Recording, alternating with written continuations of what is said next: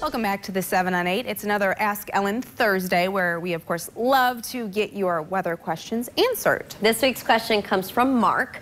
Mark asks, I'm interested in whether we can smell the wildfires out west in the air. It seems to us that periodically we are smelling that smoke, and we're wondering whether it's from local fire or from the wildfires, in that we can see some of the smoke in the actual air quality. This is an excellent question. It is, and I did notice the smell this week as well, and obviously we've all been talking about, you know, the skies, so. Right, so that's the immediate first thought. Yeah. So I wanted to look at one of our forecast models. This is actually an experimental model, so we don't have it ingested into our graphic system. This is one that's still being worked on, but instead of upper level smoke, which we've been seeing, this is surface smoke.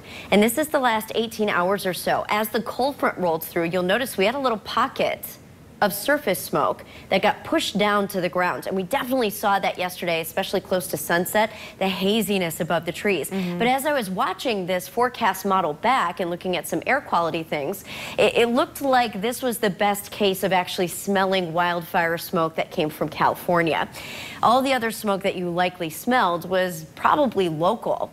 So most of the time, the smoke that's traveling towards us from California is traveled through the jet stream. So that's many thousands of feet above the earth. It takes something like a cold front to mix that down to the surface. Otherwise, the smoke that you're smelling is likely just from, you know, your neighbor. Yeah, a few houses down that's decided it's cold enough for a fire. Interesting, though. Yeah. Yeah, and also the graphic. Yeah. Great visualization. Thank you. I work on them. Yeah, Ellen, thank you.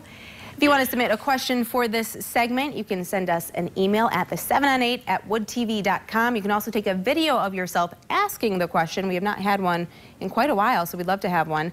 Tag us on Facebook or Twitter.